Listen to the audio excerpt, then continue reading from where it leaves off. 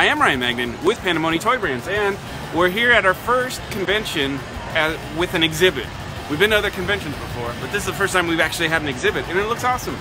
First of all, we got our life-size El Rey. El Rey is the hero of, well, he's one of the heroes of alternation. He's the leader of the human-animal hybrids. I gotta get that right because I'm tempted to say animal-human hybrids, but we're putting the human part first. So anyway, you'll see the most important part is you always brand anything that people are gonna possibly take a picture of. Let's keep going. This is a table we don't care about, but it actually does have some of our working samples. This is what a toy looks like after it comes back from the factory when you haven't painted it and you just want to see how the electronics work. Check out, we've got this guy. Wow, those eyes go crazy. He's gonna have a color change paint so that he'll go from green to clear. And we've got El Rey again, the leader, lights up. There we go. So he's gonna have a paint mask on him that masks that light a little bit, so you'll just see it coming out of little spots.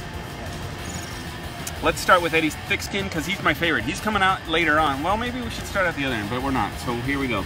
Eddie thick skin's going to have a projectile quill feature. So those three quills actually shoot out of his back in sequence. We've got Little Bighorn. Look at all these accessories he comes with. One of them that's missing is a big whoopee cushion. I should have brought that, and I didn't. We had it at the office. He's going to have an extendo boxing glove that actually works, and when we're done, it's going to be coming out of this mallet here. He's got a banana clip in his Army issue rifle, and a banana cream pie because he's the prankster. Let's move on to Sham. You already kind of saw his works-like model, but this is what he's going to look like when he's painted. Check out this accessory he comes with. It's a book with a bomb and another spy issue pistol, because he's sort of the espionage expert. Other features he's going to have that I didn't show you on the works like is that his tail is bendy. So, neat. Next, we've got Alpha. Alpha has some, he's the big bad guy, first of all.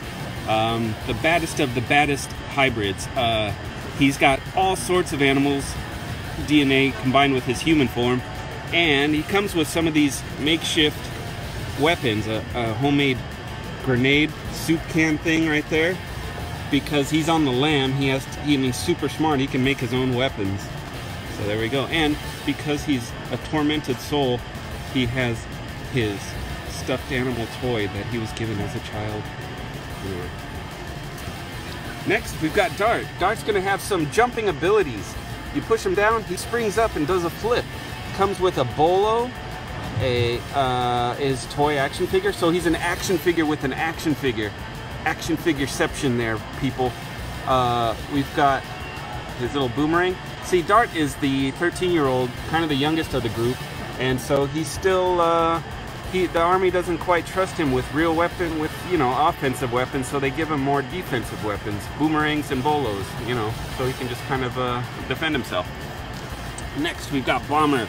Bomber has a catapult tail right here with an LED light. So when you actually pull back the tail, the LEDs inside charge up and slowly turn color.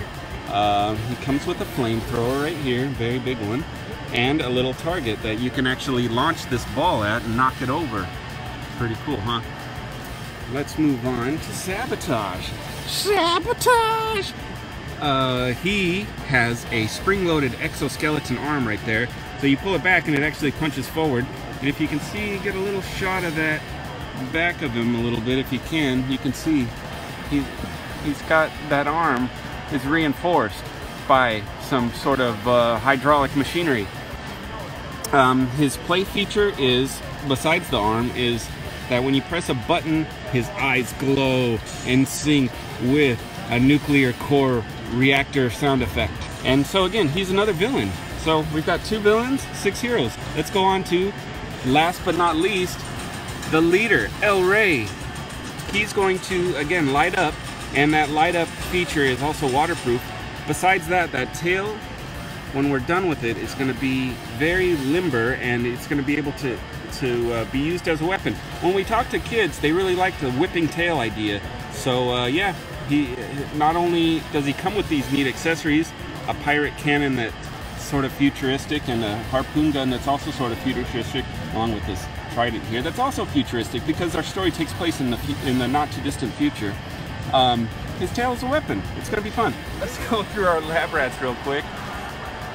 We've got a monkey parrot that's and that actually fits onto El Rey's arm. So because El Rey's got this nautical theme going on, we thought, hey, pirates have monkeys and parrots as on their shoulders all the time. Let's combine the two.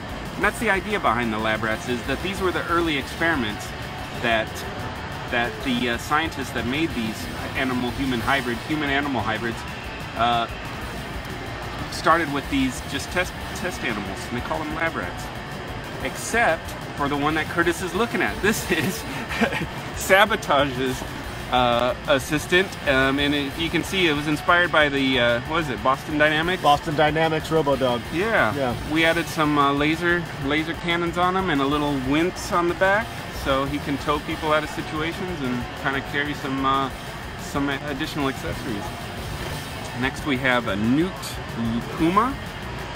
Pretty cool. I like that one a lot. This is Octodog. He actually can fit on the back of Dart, so that's why he's oversized compared to the rest. Maybe a premium figure. Next, we've got, from right to left, we've got Cat Mantis Newt, I think. Yeah, it was Cantus. Cantus. Yeah. There we go. Yeah. To his left, or to no, I don't know. I'm backwards. The guy next to him is a sloth ox chipmunk, and he's adorable. He's one of my favorites. In the center, we've got a narwhalrus. He's a walrus narwhal, if you didn't guess that.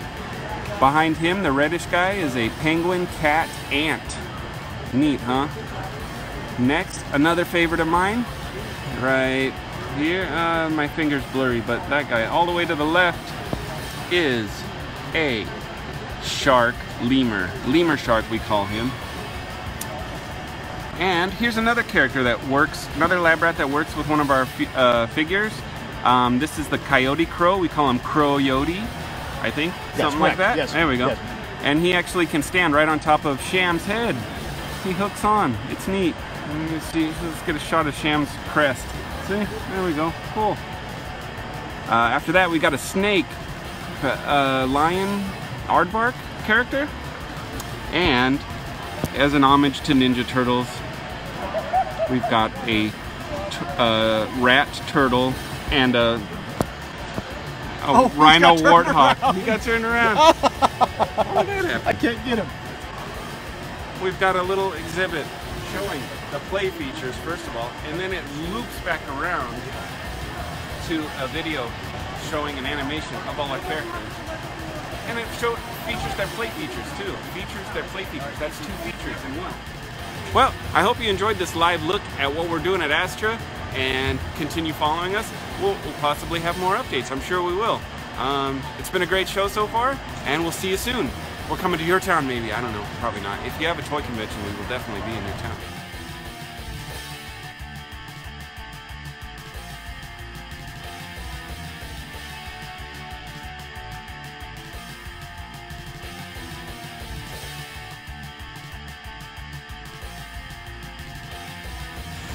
Hi, Brian Magnan, Pandemonium Toy Brands here at the end of ASTRA, and you can see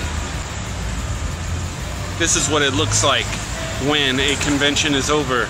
There's forklifts going at insane miles per hour. Very dangerous, some of these drivers, so you gotta be careful. And yeah, so this is what it looks like.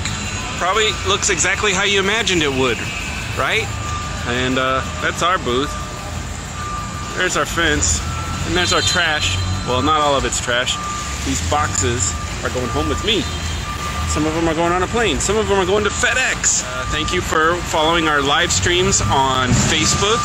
So keep watching what we're doing.